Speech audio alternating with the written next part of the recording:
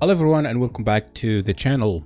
So we carry on with our playlist on creating a custom theme for Prestashop 1.7, and this is where we left the last time. So we pretty much organized all the elements into our header sections, and in today's episode we'll be focusing on this little icon representing the shopping cart.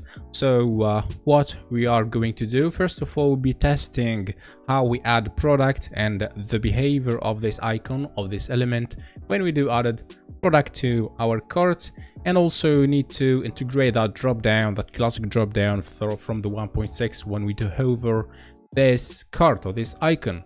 So let's start right now.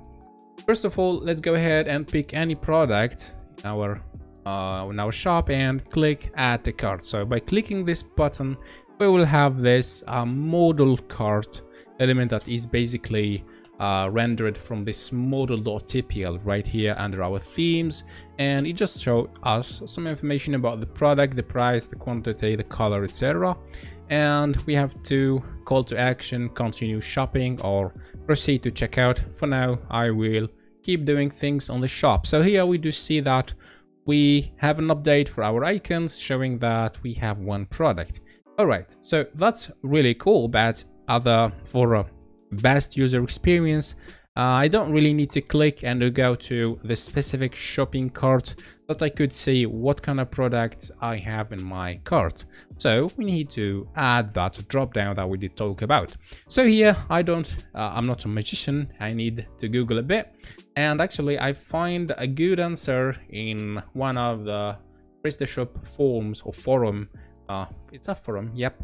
Answer that it's simply a copy paste solution. So big shout out to Mr.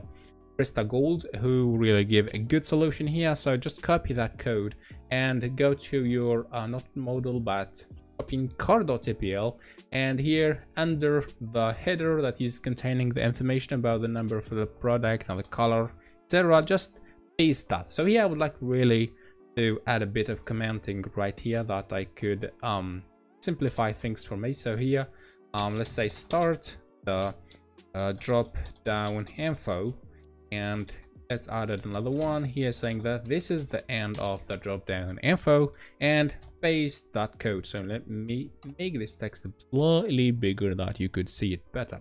So I'll be using my formatter here, and here I'm using VS Code. As I said previously, I'm using this extension for supporting the Smarty and formatting and all that fancy stuff.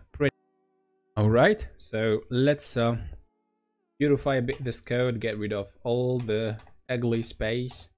All right, great. Now let's go back to our front page and try to refresh this page. Okay, Control F5, and what do we see? So first of all, we did broke our layout. We have expanded headers with plenty of information. So let me just explain. Here we have one hummingbird printed t-shirt, which is the name of the product, which is this one actually, and we have the price, and we have a call to action that is basically, for now, it's just a word saying remove, and we'll be updating that with an icon later. And we have some global information like subtotal, the shipping is free, and the total of the cart, and two other CTA or call to actions. One is view cart and the other one is check out. Pretty cool. But for now, this is ugly. And I would like to test one more thing here, which is how this element, how this addition actually will react when I don't have no product into my shopping cart. So click remove. All right.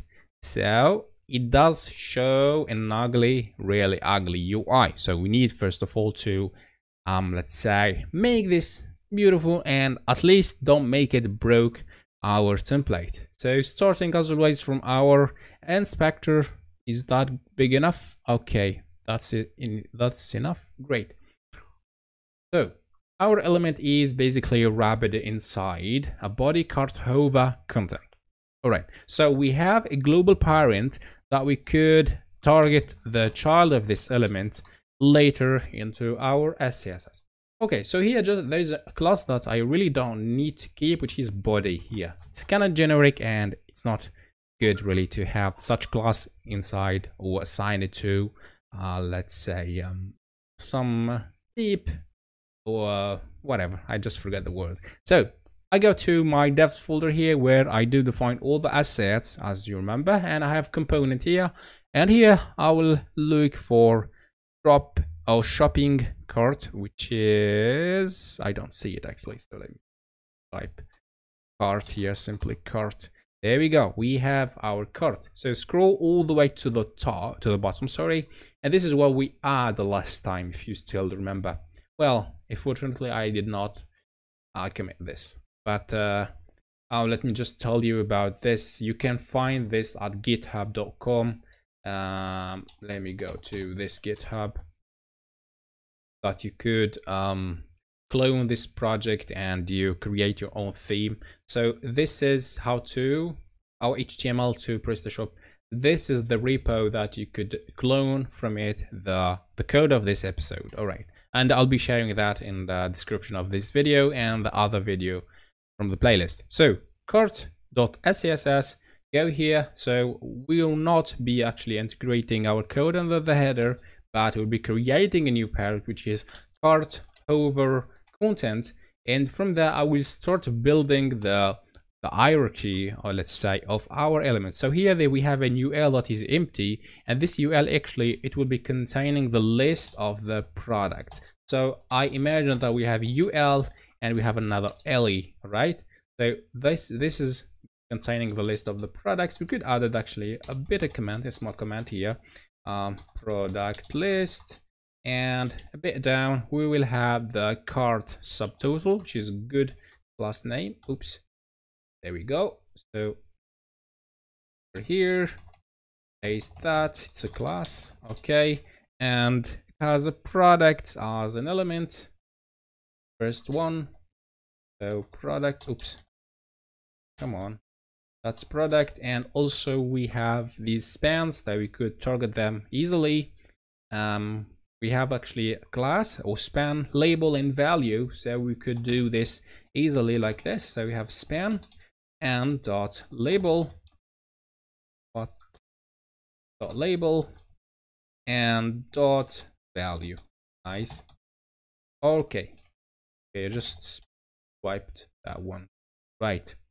Okay, now we move on a bit on this class that contains pretty much nothing for now. So we maybe need to add a product to the cart that we could see what this element could contain, and we have shipping div that is containing shipping information. So again, I'll be copying this class name here. So we still will not enter product, but it will be here at the same level. Okay, so this is product, this is the div empty, this is the shipping, and again we have two span with the same classes, so we can copy that. And normally these two, cart total, okay, cart total, and finally normally we have the CTA or wish list action. Let's have two call to action, two anchors. Okay, so here we have an A1, A2. The first one is view cart, and the second one is normally go to cart or go to checkout page. So here, and this class name, first one, and dot and the check out. Okay, so cart, wish list, whatever, that seems okay as a tractor. Now I'll give it a bit of formatting here, and I would like to add one product to the cart. Okay, so click add to cart here, close it, and we can move back. So I just want to check the empty divs that we saw in it here. One is this one, so it does contain pretty much nothing, and this is the other one, so we could start customizing our element. So the very first thing is to take it out of the DOM, which is basically assigning to it an absolute position. So here we say position absolute, so that immediately fix our layout, let's say. So what about giving it a background? Let's start with green for now, and a width of let's say 200 pixel, Okay, no problem. Then left to 0, just to push it to the left, or right 0 actually. And here we have to, as we did always, to assign a position absolute to our cart. Well, actually to the parent wrapper, which is this one. Okay, so here I will say this is a position relative that fix my problem immediately, and we could carry on with our element. So that's for sure an ugly background, but no problem.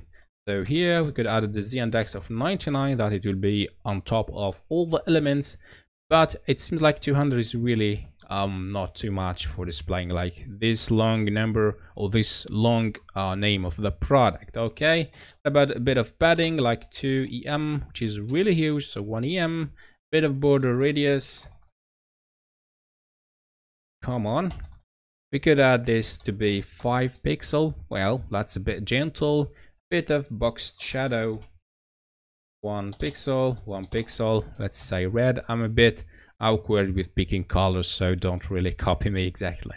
So let's pick this color here.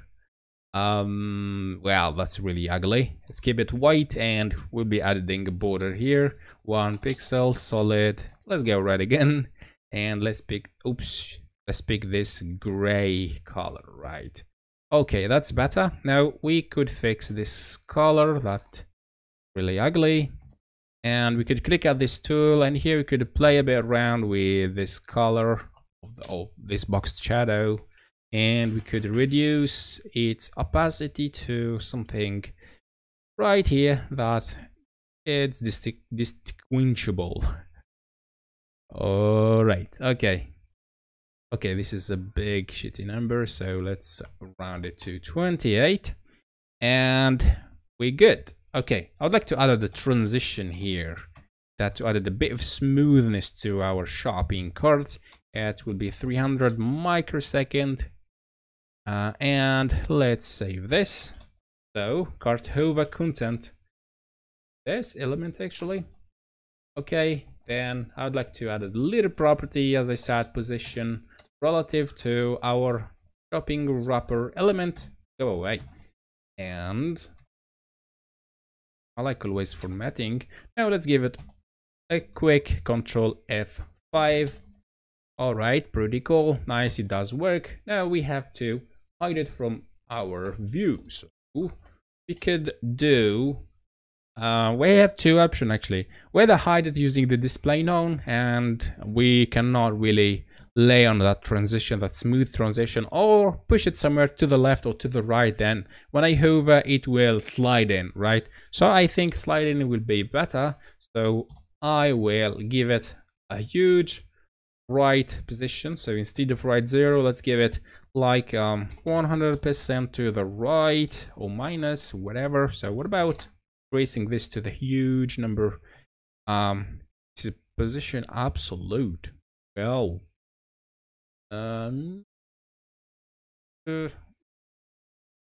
why is that?